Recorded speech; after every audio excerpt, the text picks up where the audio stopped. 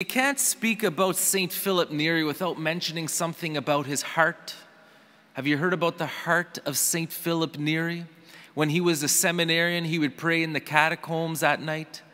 And on the eve of Pentecost one night, he was praying for the gifts of the Holy Spirit, and he saw the catacombs open and the heavens open, and he saw a ball of fire come down from heaven, and it came, he says, into his mouth and went down into his heart and caused his heart to expand and to burn. And it was so hot, he fell to the cold stone ground to try to cool his burning heart.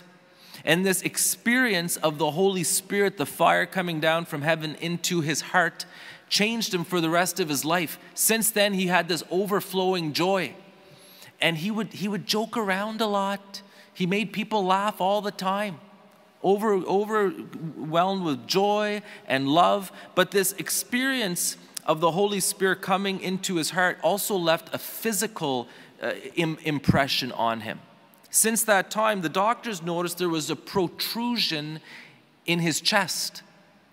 And they also noticed that from his chest, you could physically feel heat. In the winter, when it was cold, he'd never close his windows. He was always burning hot. Also in the winter, children would come and rest their heads against his chest to warm up. That's how much heat came from his chest. But he also experienced these intense palpitations, especially when people would talk about the things of God. He would begin to shake. It was overwhelming for him. And when he died, the doctors were so curious to see what was going on with his heart. So they did an autopsy, and they found that his heart was like almost twice the size of a typical human heart, and especially the artery where the blood flows out of the heart. It was twice the size. It was huge. And not only that, they noticed he had broken ribs, but the ribs were broken out to make room for his expanded heart. So a physical sign was left on his body, just like St. Francis of Assisi with the stigmata.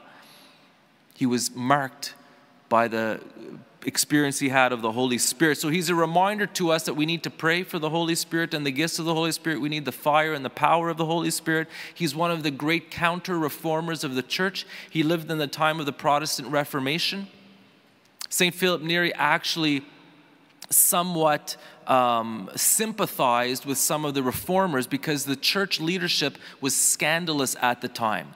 There was a lot of decadence. The cardinals lived like princes. And some of the Protestant reformers, they spoke out against that, and Philip Neri, he agreed with them. But Philip Neri knew that the Lord Jesus established the Catholic Church on the rock of St. Peter, and that we had to be faithful to the church. And Philip Neri was always very respectful of the Pope.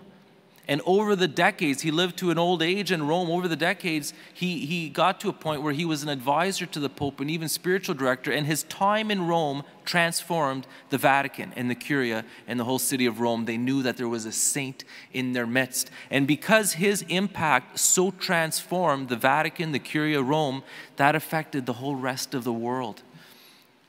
And so again, he was a priest. He was a founder of a community, the oratory. We need priests who are filled with the fire of the Holy Spirit, filled with the love of God, who are ready to reform the church through the power of holiness.